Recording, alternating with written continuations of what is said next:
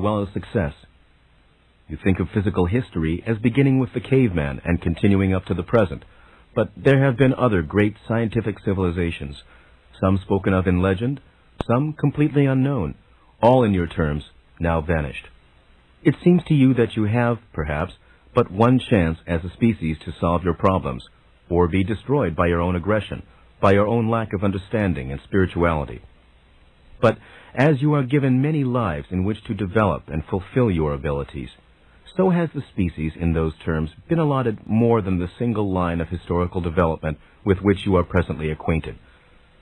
Groups of people in various cycles of reincarnational activity have met crisis after crisis, have come to your point of physical development, and either gone beyond it or destroyed their particular civilization. In this case, they were given another chance, having the unconscious knowledge not only of their failure, but the reasons behind it. They then began with a psychological head start as they formed new primitive groupings. Others, solving the problems, left your physical planet for other points in the physical universe. When they reached that level of development, however, they were spiritually and psychically mature, and were able to utilize energies of which you now have no practical knowledge. Earth, to them, now is the legendary home. They formed new races and species that could no longer physically accommodate themselves to your atmospheric conditions. However, they also continued on the reincarnational level as long as they inhabited physical reality. Some of these have mutated and have long left the reincarnational cycle, however. Those who left it have evolved into the mental entities that they always were, you see. They have discarded material form. This group of entities still takes a great interest in Earth. They lend it support and energy. In a way, they could be thought of now as Earth gods.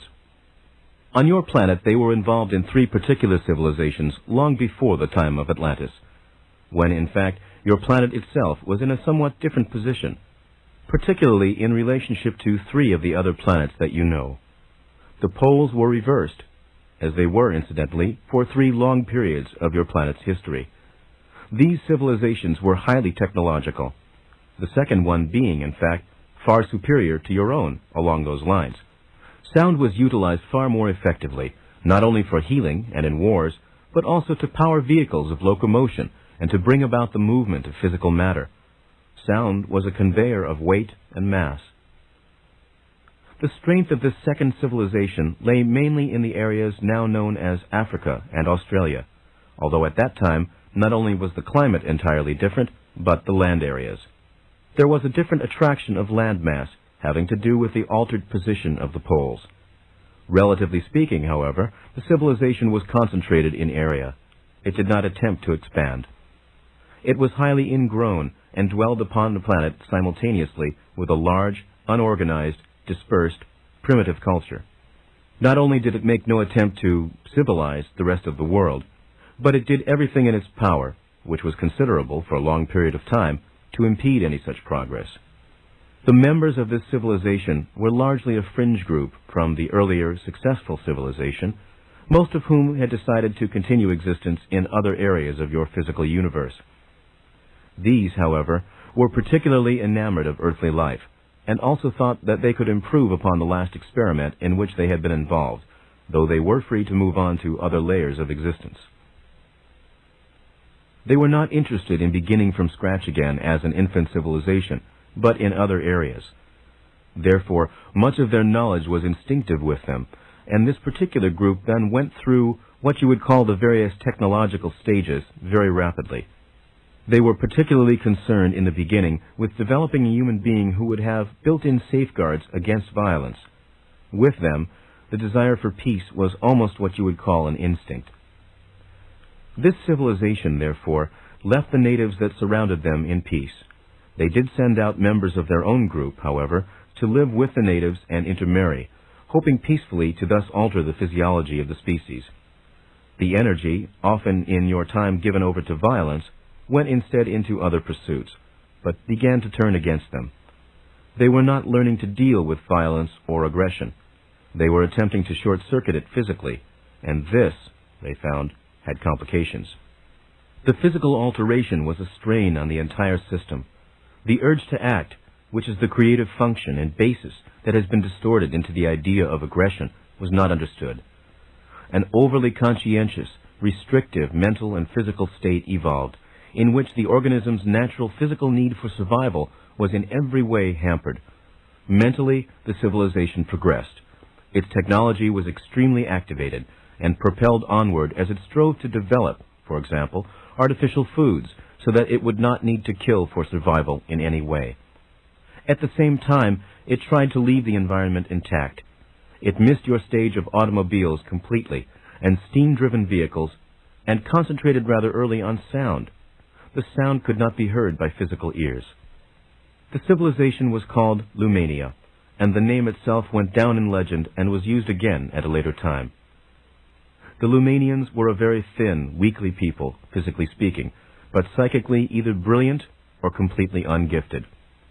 In some, you see, the built-in controls caused so many blockages of energy in all directions that even their naturally high telepathic abilities suffered. They formed energy fields around their own civilization. They were, therefore, isolated from contact with other groups. They did not allow technology to destroy them, however. More and more of them realized that the experiment was not a success.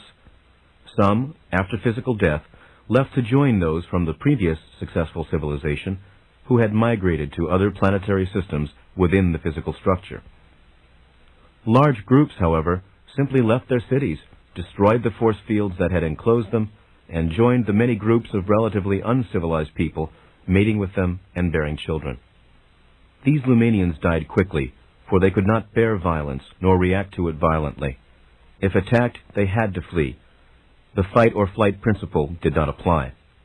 The Lumanians' god symbol was a male one, a strong, physically powerful male figure who would therefore protect them, since they could not protect themselves. He evolved through the ages, as their beliefs did, and into him they projected those qualities that they could not themselves express. He was much later to appear as the old Jehovah, the god of wrath who protected the chosen people.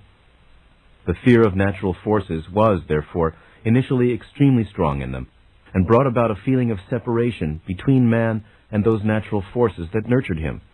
They could not trust the earth, since they were not allowed to protect themselves against violent forces within it. Their vast technology and their great civilization was largely underground. They were, in those terms, the original cavemen, and they came out from their cities through caves also. Caves were not just places of protection in which unskilled natives squatted. They were often doorways to and from the cities of the Lumanians. Long after the cities were deserted, the following natives, uncivilized, found these caves and the openings. In the period that you now think of as the Stone Age, the men you think of as your ancestors, the cavemen, often found shelter not in rough, naturally formed caves, but in mechanically created channels that reached behind them, and in the deserted cities in which once the Lumanians dwelled. Some of the tools fashioned by the cavemen were distorted versions of those they had found. I should perhaps mention here that some of the caves, particularly in certain areas of Spain and the Pyrenees, and some earlier ones in Africa, were artificial constructions. Now, these people moved mass with sound and actually conveyed matter through a high mastery of sound. This is how their tunnels were originally formed, and it was also the method used to form some of the caves in areas where originally there were few.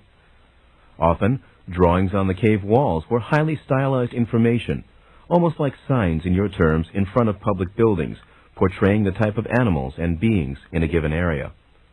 These drawings later were used as models by your early cavemen in the historical times to which you usually refer. The Lumanian civilization was the second and perhaps most interesting of the three civilizations. The first followed generally your own line of development and faced many of the problems that you now do.